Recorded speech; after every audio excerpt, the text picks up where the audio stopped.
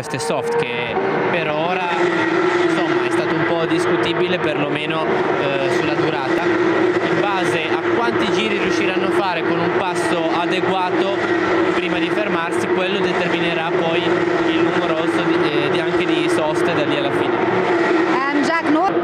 Considering Kimi that Lotus has got a good race pace. Ha un ottimo passo in gara, sei felice? Sì, è vero, ma non sempre. Ci sono delle gare in cui abbiamo un buon passo gara, altre volte no, vedremo domani.